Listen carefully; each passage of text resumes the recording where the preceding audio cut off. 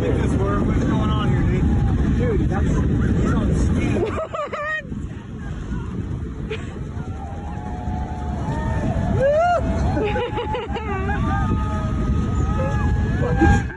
Did you see this? That's extreme sport athlete Chuck Patterson. He's not just surfing at Mavericks in Northern California.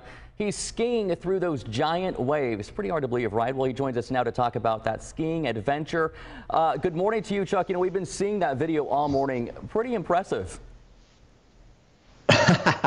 Thank you so much. Yeah, it's I don't know. I grew up skiing when I was 2 years old, and so it's always been in my blood. And then got into big wave surfing after, so it was kind of a cool thing to blend the two. And a little spicy, obviously something way different, but nowadays it's being ordinary is a little too ordinary. Yeah, you know, we're looking at that video. We just saw it right now. Are the skis that are behind you, were those the skis you used?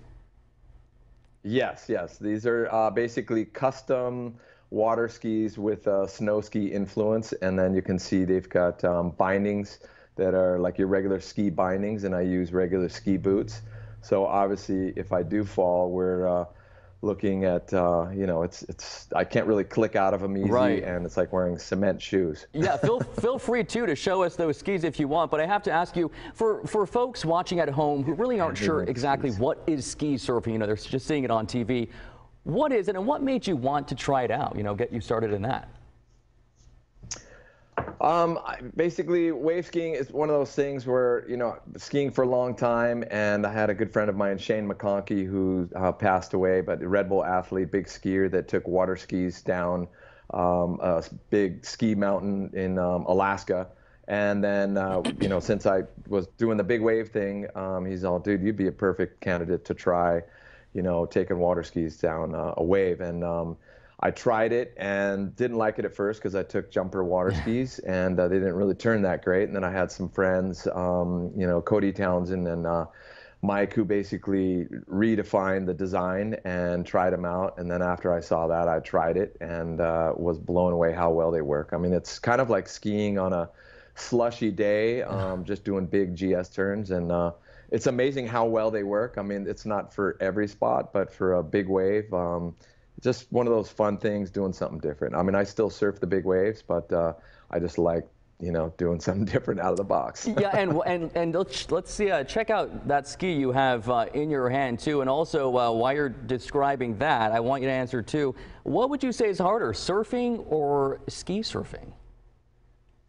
I think, I mean, I call it wave skiing, but it's all the same. Yeah. I think waves, you know, skiing on the, you know, or riding the skis is definitely hard. You're dealing with two separate, you know, boards versus one. You get a lot more glide out of a regular board, obviously. And with the skis, it's a little tough, so you always have to be in the power zone. And the bigger the wave, the better. And as long as it's peeling one direction and doesn't close out.